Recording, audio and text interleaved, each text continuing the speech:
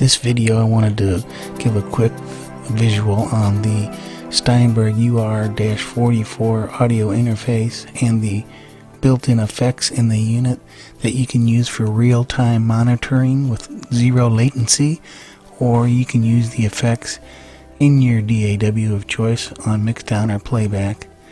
And let's just start out first with the reverb.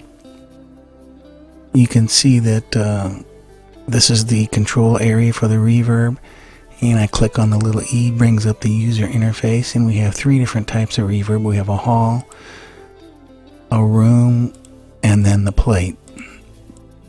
And I'm coming into channel 1 here. You can see my signal, and the blue knobs here are the sends. Let me click up a little bit here, and now you can hear that the hall effect has come into play. Here's the room sound, and then the plate. And like I say, you can adjust all these however you want. You can adjust them here or on the user interface if I wanted to increase the time, initial delay, excuse me. And let me back that off. And like I say, that can be used in real time for your singer when you're tracking live, and you can have some effects. Now these effects are not printed when you're recording. Let me show you the channel strip that they have also.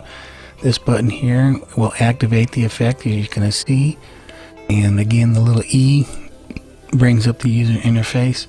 And here we have an equalizer section, and we also have a compressor. Again, this is just like the reverb, to where you would use these for monitoring in real time, or at mixdown or playback. Then you can pull up these effects as plugins in your DAW. And basically, it's pretty typical here. You can see I'm bringing up, we're getting a little feedback there, but mess with the EQ and a couple other things here like the drive.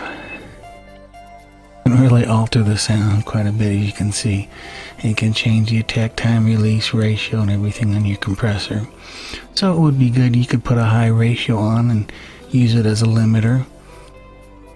You can see I'm getting a 40:1 there compression, so that almost acts like a limiter. You have different slope attacks on the knee. You have a soft and a medium and a hard. But that's basically what I want to show you. Let me close these back out again here. And then one other feature I wanted to show was we're on the slider section, or the main mixer view menu here. And then if I switch to this, I can change my input sources. Now this is one important one. This is a loopback, so this way I can have my system audio come back through the card again, and that way I can record it in my screen capture. And that's all I really wanted to show you on this. This is a great little unit. It's very quiet.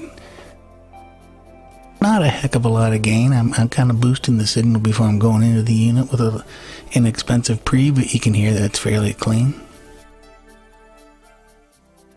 And that's the Steinberg UR44, lists for around $300.